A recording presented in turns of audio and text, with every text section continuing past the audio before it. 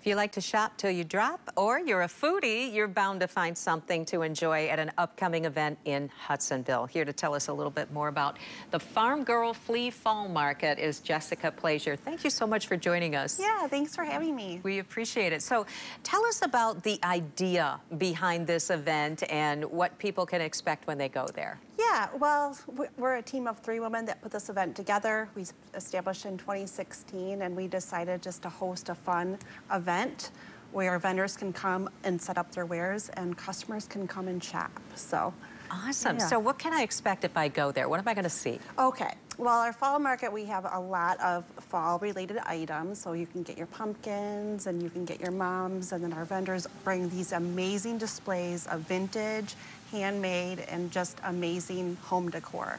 So it's like something for everybody. Plus we have food trucks and live music as well. Okay, so some of the things that people are making is going to be a lot of different things too. So you're going to be able to see a lot of original pieces. Yes, it's all stuff that you would not see like in your typical box store. It's, you know, something that's made with love from someone in their home, or someone that refinishes like an old antique piece, and just that's cool, with history behind it. So it's just quite amazing. Some good stories in there to tell, I'm sure, while you kind of go treasure hunting a little bit. So you mentioned a couple of other things going on. Music.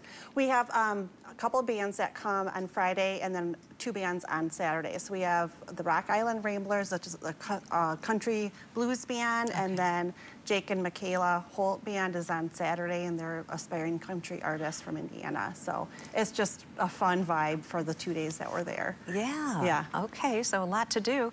And you mentioned food trucks. Yes, there's delicious food. So anything from homemade barbecue to an awesome burger, or even an ice cream cone, because I heard it's going to be warm this weekend. It is going to be warm, so right. We're going to need that ice cream. So what do you think this market means to the people in that community? You said you've been doing this since 2016. Yeah, I just think it's a great thing to have local people and just bring more attention to West Michigan. I mean, why not?